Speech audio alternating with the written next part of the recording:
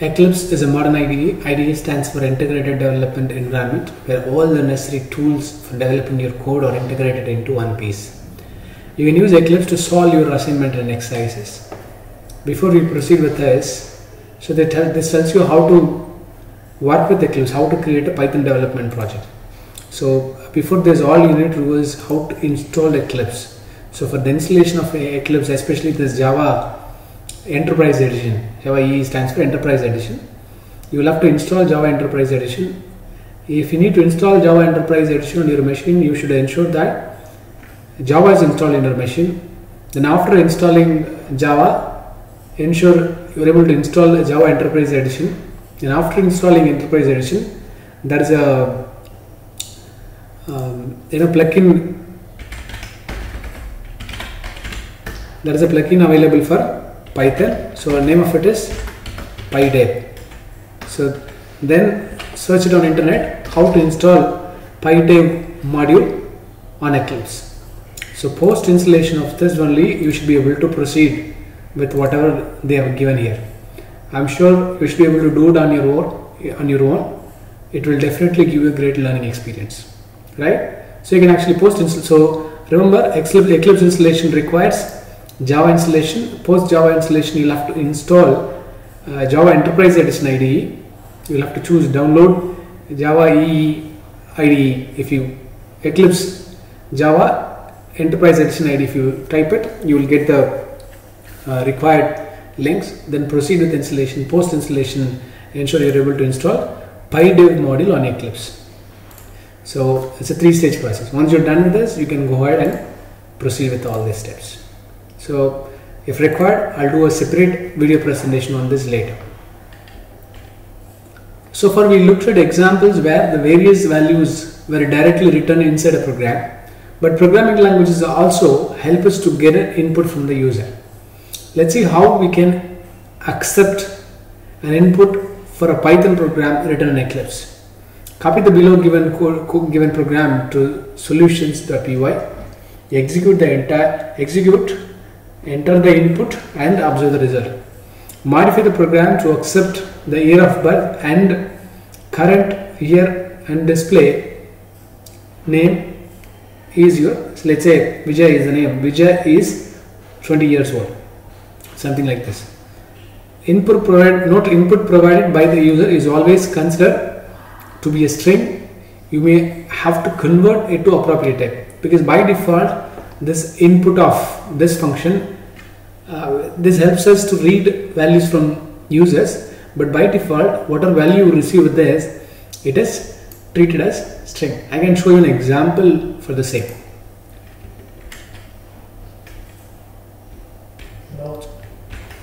So I have taken this program and copied this program and pasted it on a text editor. I'm going to run this program. The location in which I have saved this program is documents, Python programs, and the file name is input_test.py. Let me open the terminal and go to the navigate to the path. So see this page, documents, and then you will have 4 Python programs. So this is where my Python program is located. I'm going to run this. So what we have is Python 3. So Python 3 and input_test.py. That's my file name, right? So it'll ask you what's your name. Let's say if my name is Vetri, I do Vetri. So I get the message back, Vetri is your name. I'm going to do little slight changes on this program, right? So they asked us to print a message like this. Modify the program to accept the year of birth and current year. Display the age of the person. Name is, so they want us to read 3 inputs: name of the person, year of the birth, and current year. So you'll have to subtract year of birth from current year. Then you will get the years old, how many years old the person is. Then you'll have to give a message like this. So all we need to do is do little slight changes on the code. So I have done necessary changes to read input, year of birth, and current year. So whichever values I have read here, that's being converted to integer. So I have casted to, by default, every single value read through input of function is treated as a string. Then we'll have to year of birth is going to be integer, so I have converted this into integer. So int of, again current year, converting it to integer. Then to find out the age, current year minus year of birth, we'll get the age. Now let's run this program. So this is what they wanted us. Name is years old. So name is years old, age old, anything is fine. I have used the variable as age here. Let's say Vetri is, let's say 25 years or 30 years old, whatever it may be. Let's run this program. Python 3, enter your name, it's a Vetri, year of birth, let's say 1990, current year is 2019, it is Vetri is 29 years old. Let's move on with assignments. Write a Python program to find and display the product of three positive integer values based on the rule mentioned below. It should display the product of three values except when one of the integer value is 7. In that case, 7 should not be included in the product and the values to its left also should not be included. If there is only one value to be considered, display that value itself. If no values can be included in the product, display -1. Assume that if 7 is one of the positive integer values, then it will occur only once. Refer the sample input output given below. Sample input 1358. So 1358, it has no 7s. So we'll have to multiply all the 3. 3 into 5 into 1, it's 15. Expected output is 15. 378, there is 7 occurs, so you will have to ignore 7 and a digit left to it also should be ignored. So you will have to ignore 3 and 7, so you will get 8. If it is 7 appearing as a first digit, so you will have to ignore 7 alone. Then the product of 4 into 3, 12. Now you will have 7 is appearing as the third position, so you will have to ignore 7 and the values digits to its left also. So you will have to return, if there is only one value to be considered, display that values. If no values can be included in the product, display -1. So 1 is displayed. Let's look at, before we proceed, and look at the variables they have given. So they have given a variable product. All you need to do is write the code to find out product. So we have 3 numbers. We'll have to take 3 different scenarios. Then we'll have to proceed with this. So logic behind here is very simple. If number 1 is 7, right? First number is 7, then we'll have to perform multiplication for number 2 and number 3. If number 2 is going to be 7, then you'll have to ignore number 2 as well as number 1. So the product will be number 3. If number 3 is going to be 7, then you'll ignore everything and the product value should be -1. Otherwise, you'll have to multiply all the 3 numbers, then print the result. Execute this program, verify. So all the test cases are passed, and then you can submit and proceed with this. The next assignment, you have X number of 5 rupee coins and Y number of 1 rupee coins. You want to purchase an item for an amount Z. The shopkeeper wants you to provide exact change. You want to pay using a minimum number of coins. How many 5 rupee coins and 1 rupee coins will you use? If exact change is not possible, then display -1. Let's look at sample input and sample outputs. So available rupees 1 coins or 2, available rupees 5 coins are 4. So 4 into 5, 20, 2 into 1, 2, 20 plus 2, 22. Amount to be made is 21. So within the limit, I think we should be able to do this. Then expected output should be rupees 1 coin needed 1, rupees 5 notes needed 4. Again for other example, 11 1 rupees available, 2 5 rupees available. Amount to be paid is 11. So rupees 1 expected, 1 coin expected is 1, rupees 5 notes expected 2. There is another situation. 1 rupee coin available 3, 5 rupee coins available, 5 rupee notes available or 3. So 3 into 5, 15, 3 into 3, 3 into 1, 3. 15 plus 3, 18, but amount to be made is 19. Then total amount you have with you is 18, but actual amount to be made is 19. It is not possible, so it has to display -1. So we'll have to write down the logic for this. So I have taken another variable named as flag equal to 0 for a reason. Then I am trying to find out rupees to make is less than or is equal to number of 5 into 5 plus number of funds. So for whichever amount you have with you, is it greater than or equal to the rupees to make amount. So you have amount to be made and you have some amounts. So you're going to compare, right? So you'll have to ensure it is done. If it is true, then you'll find out number of 5s and number of funds using this. Then you check if 5s or less than is equal to number of 5, 1s or less than is equal to number of funds. If it is so, you directly assign it. You set flag as a 1. Otherwise, you'll have to check. There are situations where you will have 5s lesser but 1s more. But the amount to be made will be within the available limit. Then we'll have to do a different logic for this. Right? Set flag 1.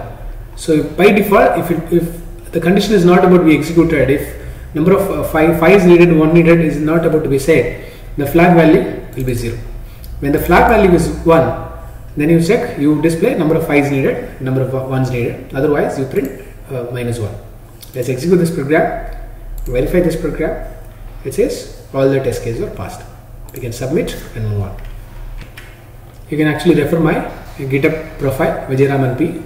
Repository name is InfyTQ PF, in which the complete code is available. So not just this, all the Day2 assignments are available on this. An organization has decided to provide salary hike to its employees based on their job level. Employees can be in job level 3, 4 or 5. Hike percentage based on job levels are given below. Job level 3 hike percentage is 15. Job level 4 7% hike. Job level 5 5% hike. In case of invalid job level, consider hike percentage to be 0. Given the current salary and job level, write a Python program to find and display the new salary of an employee. Identify the test data and use it to test the program. So look at this. So you'll have problem statement, submission and test data also. You'll have to ensure you give the value to this.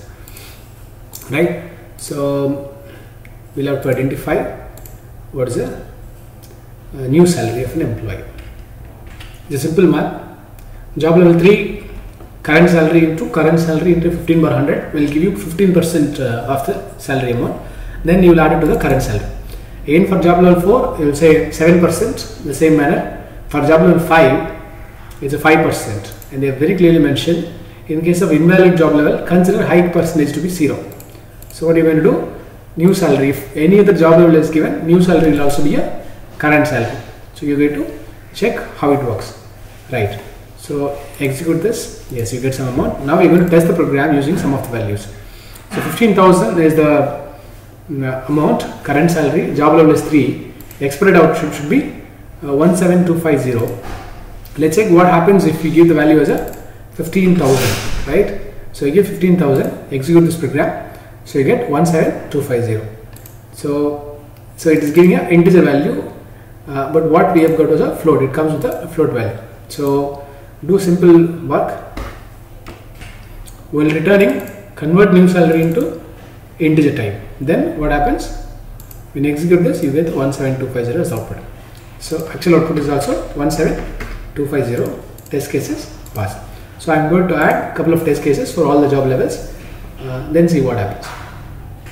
For the same 15,000, we have taken 3 different job levels: 3, 4, 5, and 7. 7 is an invalid job level. 4, 5, we have the value. So I have calculated amount to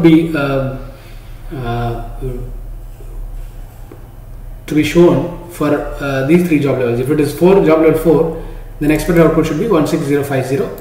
For a job level 5, it should be 15750 because 5% hike. Here it is 7% hike. Here it is a 15% hike. Then for a 15,000, it's an invalid job level. So the hike, there should be no hike. The same salary we should display. Let's run this program and see what happens. I'm going to take job level 4 for the same value. 4. Execute this. You get 16050. Yes, you get 16050. Then we'll change it to 5. 15750. Yes, 15750. This test case is passed. This is also passed. The last one is different, be it 7 or be it 8, any value you give, it gives us the same value, then you say 15,000. Yes, all the test cases are passed. Then we can submit it. A traveler on a visit to India is in need of sum of Indian rupees, but he has money belonging to another country. He wants to know how much money he should provide in the currency he has to get the specified amount in Indian rupee. Write a Python program to implement a currency calculator which accepts the amount needed in INR and the name of the currency which the traveler has. The program should identify and display the amount the traveler should provide in currency he has to get the specified amount in Indian rupees. Note: use the forex information provided in the table below for the calculation. Consider that only the currency names mentioned in the table are valid. For any other invalid currency name, display -1. Currency name is 0, British pound, Australian dollar, Canadian dollar.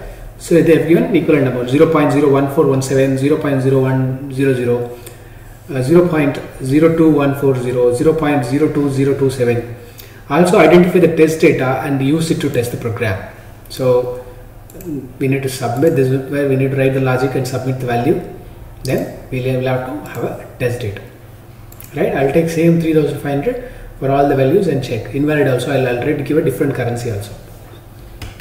So this is a simple logic behind this. If current currency name is so and so, current currency amount is equal to amount needed in Indian rupee into 0.010. If it is going to be British pound, then into 0.0100.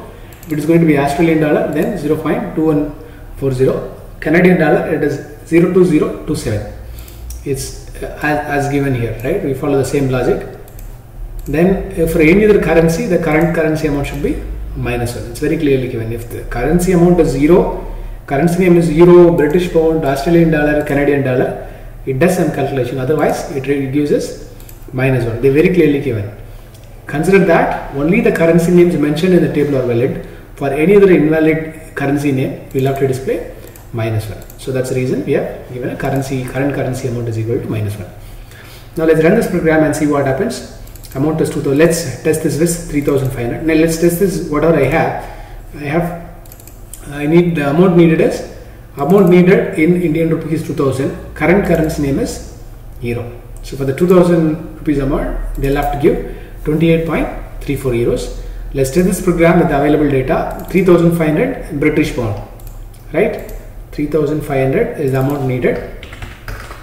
Then the current currency name is British pound. Is it 35.0? Yes. So it is right. 35.0. This case is passed. So I wanted to have, if it's a 2-digit or 1-digit after the decimals, but what we get is actual output is, though the before the decimal points the value is same, but after the decimal somebody might be very specific about having 2-digit or 1-digit, right? In this example, I've taken 2 digits. Maybe if you like to have only 1 digit, you can have something similar to this, or you can have a round off value also. So you'll have to check we get the rounded off value also, right? If it is not so, the test case will become fail. Then you'll have to rework the code, modify the code, either round off or go for a 2-digit round off or 1-digit round off. Ensure all the test cases are passed and proceed. So there's a logic behind this particular code. You can modify as expected, right? Yeah. Let's move on. Food corner home delivers vegetarian and non-vegetarian combos to its customer based on order. A vegetarian combo costs rupees 120 per plate and a non-vegetarian combo costs rupees 150 per plate. The non-veg combo is really famous that they get more orders for their non-vegetarian combo than vegetarian combo. Apart from the cost per plate of food, customers are also charged for home delivery based on the distance in kilometers from the restaurant to the delivery point. The delivery charges are as mentioned below. For the first 3 kilometers, the delivery charges is 0. For next 3 kilometers, That is from 4th to 6th kilometer. They charge per kilometer, they charge 3 rupees. So up to 6 kilometers. So first 3 kilometers comes with no charge, and the next 3 kilometers.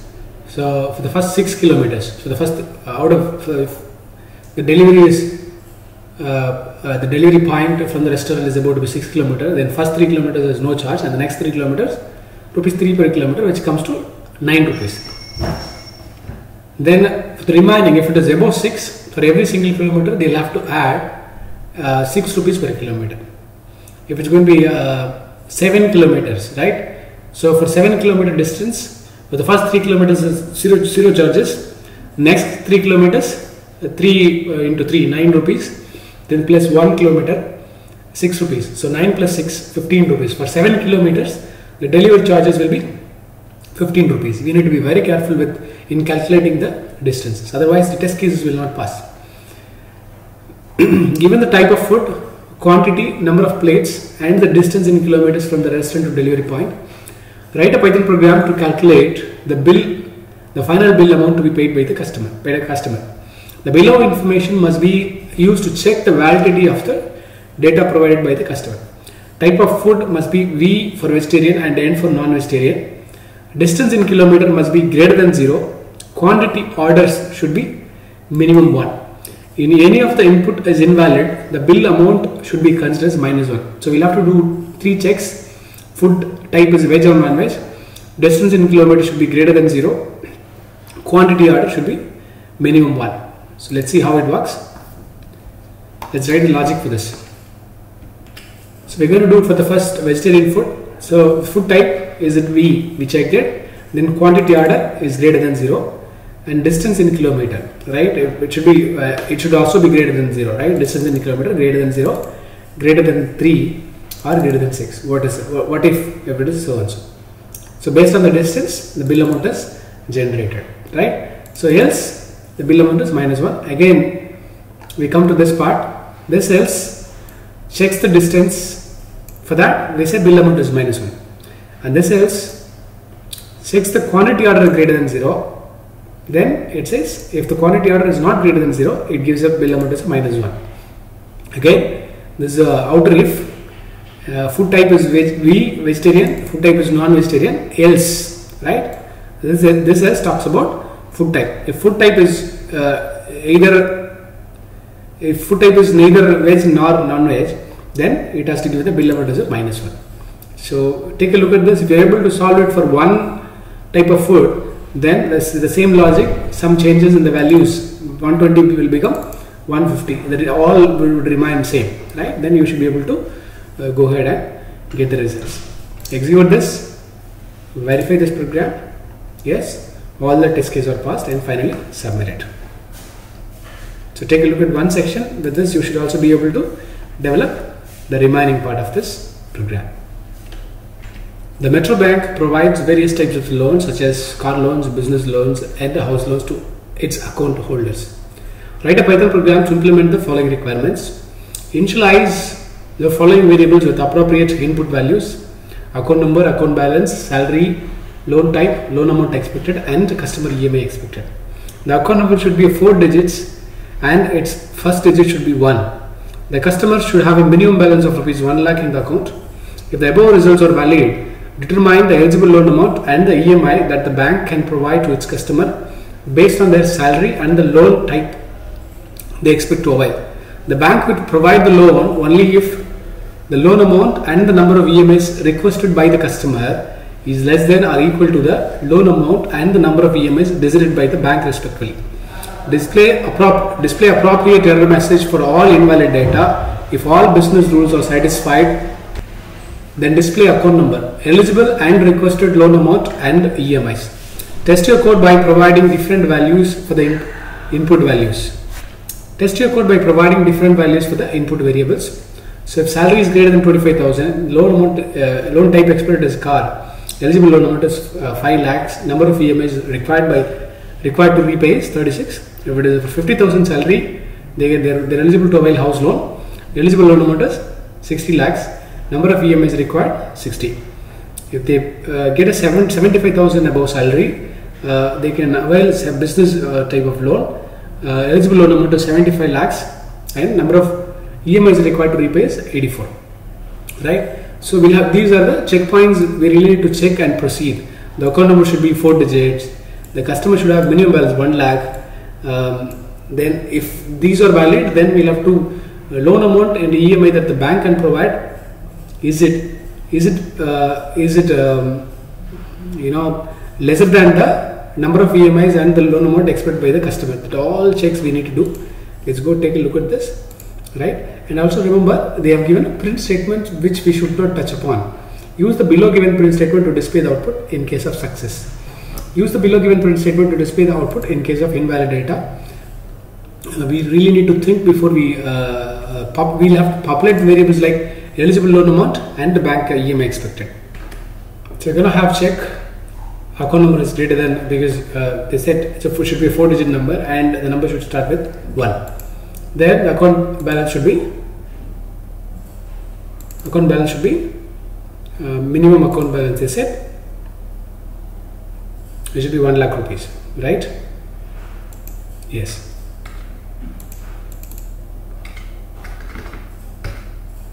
One lakh. So account balance should be greater than 99,999 and loan type is equal to car and salary is greater than 25,000. So we're going to process it for the first segmented loan. Salary greater than 25,000, car type of loan is car, eligible amount is 50,000. The expected EMI should be 36. So number of EMIs required to repay is 36. So we've written the code. If you're able to do it for one section of this, right, car loan, right, then the same could be implemented for the remaining. So there's a customer EMI expected should be less than or equal to 36 and loan EMI expected should be less than or equal to 5 lakh. Then they are eligible for the 5 lakh loan and the bank EMI expected is 36. But see, look at this. The type of account number is 104, yes, it is valid. Then the salary is second parameter is salary. Salary is 40,000 and the account balance is 2,05,000. Type of loan is car and the amount they expect is loan amount they expect is 3 lakh and the EMI they expect is 30,000, 30 EMIs. So which is loan amount is actually eligible amount is 5 lakh. So this amount is 3,000 is less than 5 lakhs. And bank EMI expect is 36, customer EMI expect is 30, which is within the limit. So the customer is eligible for the loan, right? Then finally we'll have to display flag. If they are eligible for loan, I have used variable limit as flag. I have set it as 1. By default the flag value is 0. When it is processed, when the loan is about to be processed, I said flag is 1. If flag is equal to 1, then we will print account number, the customer can avail loan amount, eligible EMI, requested loan amount and requested EMI. So all that will be displayed. So once you're able to do it for one thing, and you should also be able to do it for the remaining thing. They also have given a set of print statements, like the customer is not eligible for loan. We'll have to mention it in the right place. When this condition fails, then you can say customer is not eligible for the loan. And when we also have invalid loan type or salary. When the loan type is not about to be car or salary is not about to be greater than 25,000. If when loan type is not house and the salary is not greater than 50,000. When loan type is not business and salary is not greater than 75,000, then we say invalid loan type or salary. Again, when the loan amount is not greater than 99,000, greater than or equal to 1 lakh, then we say insufficient account balance. When the account number is not within the limit, within the greater than 999 and less than 2000, it should be a 4-digit, but it should start with 1. Then we say invalid account number.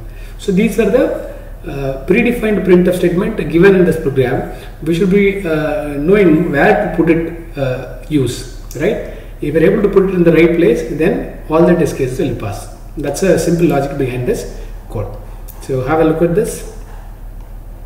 First section is car, second section is house, the third section is business loan type.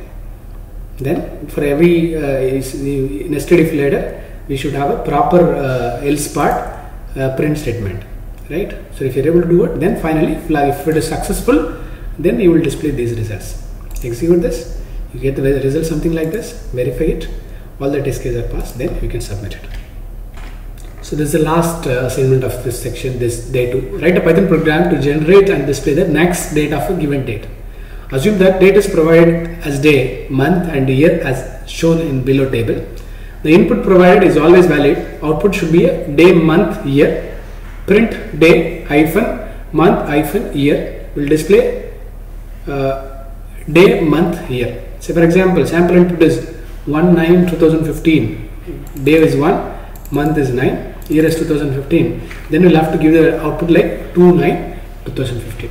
Also identify the test data and use it to test the program. So we'll have to submit the code, then we'll have to test whether it is a passer. As we did for the previous exercises, I would request you to try for this.